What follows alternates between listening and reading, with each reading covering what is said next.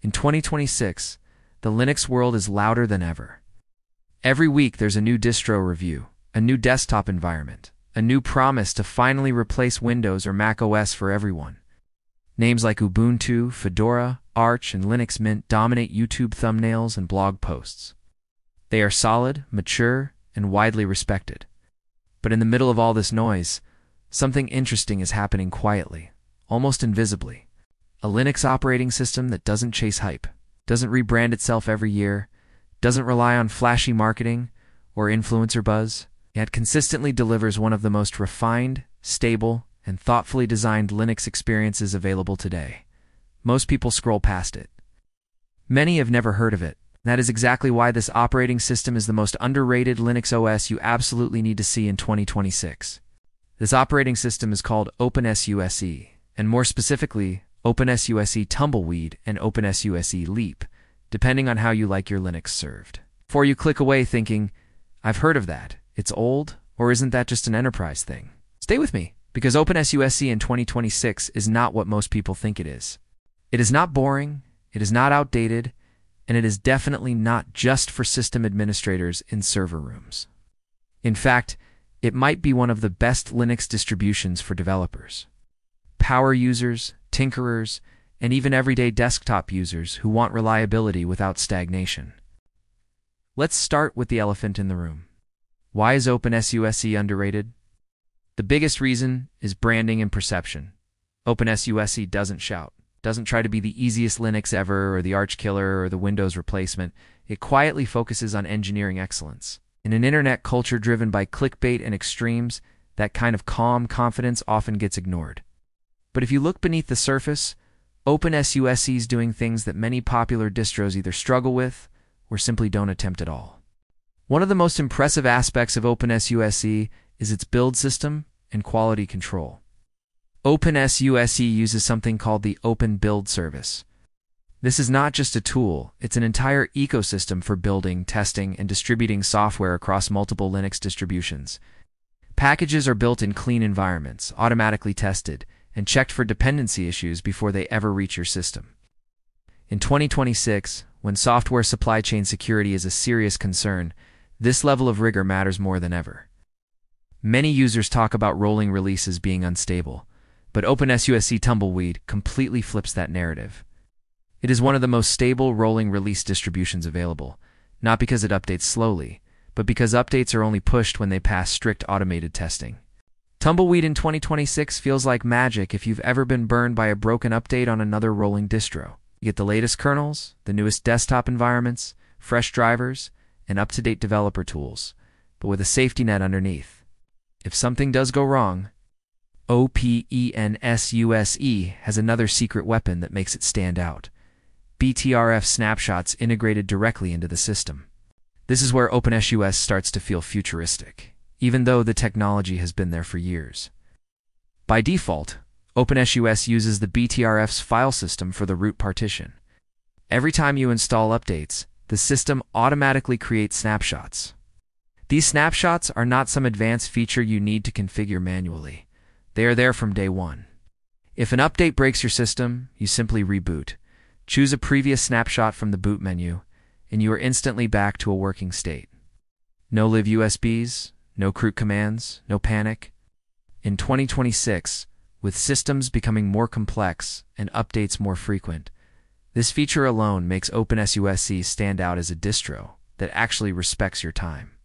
Now let's talk about UST, because this is another reason OpenSUSE is misunderstood. UST is OpenSUSE's system administration tool, and many people think of it as old-fashioned or clunky. But in reality, UST in 2026 is one of the most powerful and comprehensive system configuration tools available on any Linux distribution. It allows you to manage users, disks, bootloaders, services, networking, firewalls, virtualization, software repositories, and system security, all from a single interface. You can use it graphically or entirely from the terminal. For new users, it reduces the fear of breaking things. For advanced users, it saves time by centralizing complex tasks that would otherwise require memorizing dozens of commands. What makes UST truly underrated is that it doesn't lock you into it.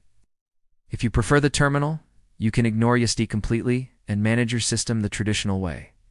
But when you need it, it's there, mature, reliable, and deeply integrated. In an era where many distros are removing tools or simplifying things to the point of limiting user control, OpenSUSE does the opposite. It gives you power without forcing you to use it in one specific way. Desktop experience is another area where OpenSUSE deserves more attention. In 2026, desktop Linux is more polished than ever, and OpenSUSE integrates beautifully with KDE Plasma and GNOME. KDE Plasma on OpenSUSE feels especially refined.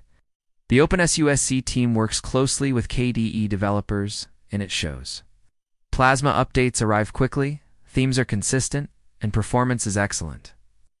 If you're someone who wants a modern, customizable desktop without the instability that sometimes comes with bleeding-edge distributions, OpenSUSE hits a sweet spot that very few distros manage. Hardware support is also a strong point, thanks to its close relationship with SUSE, one of the biggest enterprise Linux companies in the world. OpenSUSE benefits from excellent kernel support and driver integration. In 2026, with hybrid CPUs, advanced GPUs, and increasingly complex laptop hardware, this matters a lot. OpenSUSE handles modern hardware gracefully, whether you're running a high-end workstation, a developer laptop, or a modest home PC. Secure boot, disk encryption, and modern power management are all well supported and easy to configure. Now let's talk about Leap, because OpenSUSE isn't just one thing. Leap is the stable counterpart to Tumbleweed. It shares a codebase with SUSE Linux Enterprise, which means you are essentially getting enterprise-grade stability on a free, community-driven distribution.